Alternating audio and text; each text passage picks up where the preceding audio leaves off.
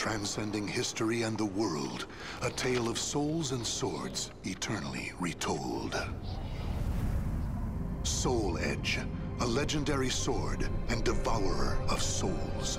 Buried in the darkest reaches of history, it was brought back to light in the 16th century. The notorious pirate Cervantes claimed the sword as his own, setting everything into motion.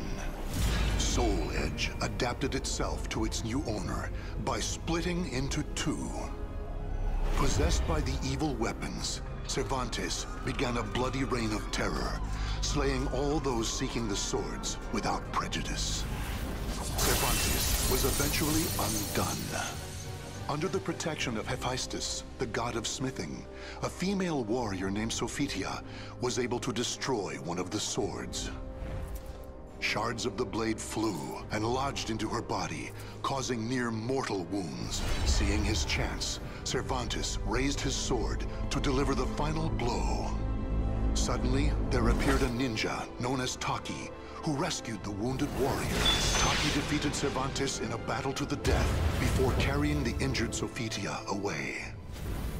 However, one of Soul Edge's two blades still remained. Perhaps it was fate. The blade fell into the hands of Siegfried, whose mind was twisted and unwell.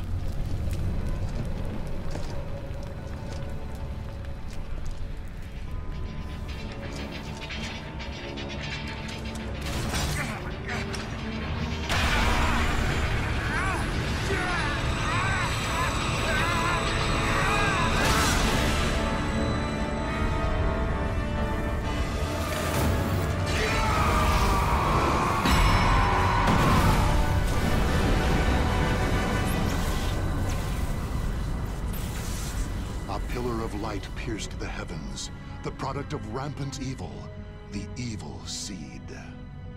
No one could have predicted it would become a catalyst for catastrophe across the world.